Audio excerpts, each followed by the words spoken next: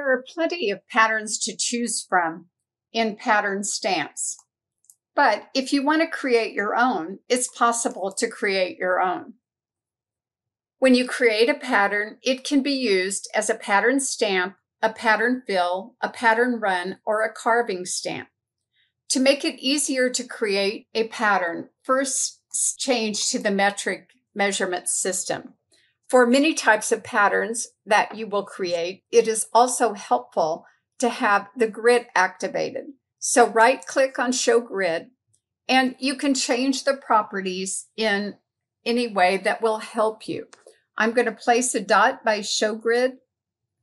I want Snap to Grid checked, and I'm going to change the horizontal and the vertical grid spacing to 3 millimeters, and then click OK. This makes a tiny grid for developing our stitches, but you'll want to zoom into an area on the screen. Now, before digitizing the pattern, it's important to think how the design will stitch out. Think about how the stitch will start and how it will stop.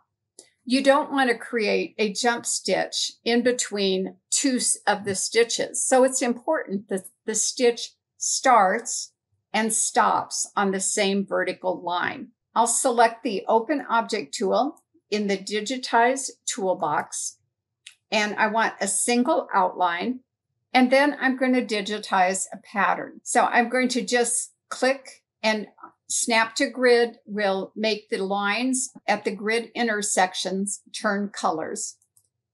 And I'm going to go out and then in and back out and back in, and then over partway and back and over and back, and then into a corner, back in the center, out to a corner, back in the center.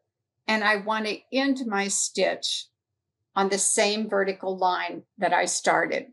Then I press Enter. You'll press Escape to deselect the Open Object tool, and then select your design. Go to Settings and Create Pattern. And to create your new folder, you'll click on Create, and we're going to name this Custom Stamp. And click OK. Then I'll name my stamp. I'll call this pattern Snowflake.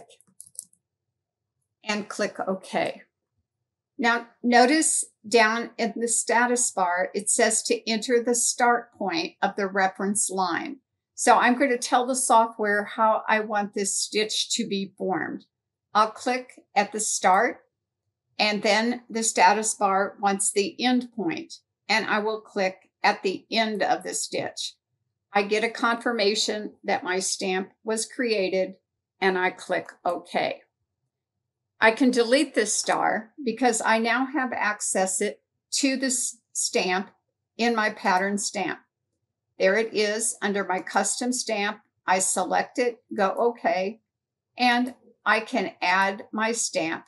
And it works the same way as any of the other stamps. If I hold the Shift key down, I can change the size of my star. You'll press Escape to get rid of the stamp. Now I can also access this through my pattern run.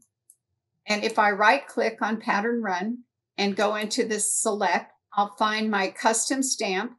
I'll click on that, click OK, and OK again. And now with the Open Object tool, I can create a line with 2 clicks and an Enter, and I get this type of design. I'll right-click on Pattern, click on Select, find my custom stamp, select it, click OK, and OK again. I'll select the rectangle and click and create a rectangle that is filled with my stamp.